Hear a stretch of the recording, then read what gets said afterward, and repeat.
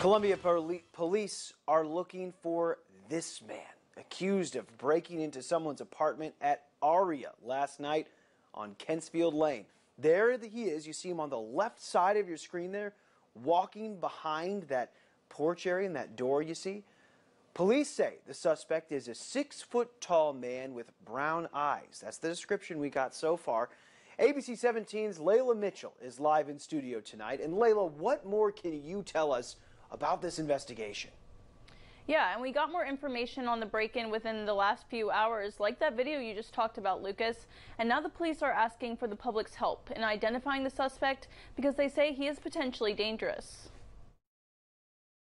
I was very surprised. I don't hear a lot of stuff like that happening, people breaking in. But this one's definitely different. So.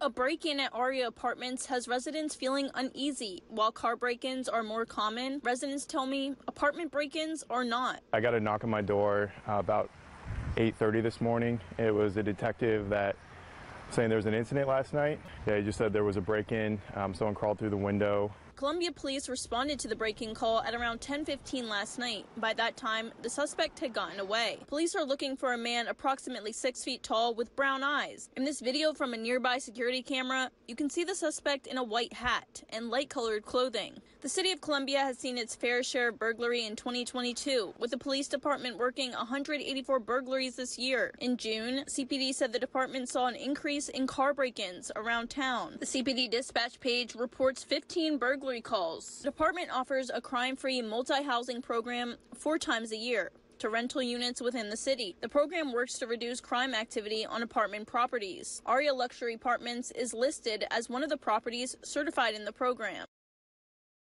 And Aria Apartments sent out an email to tenants reminding them to always lock their doors behind them.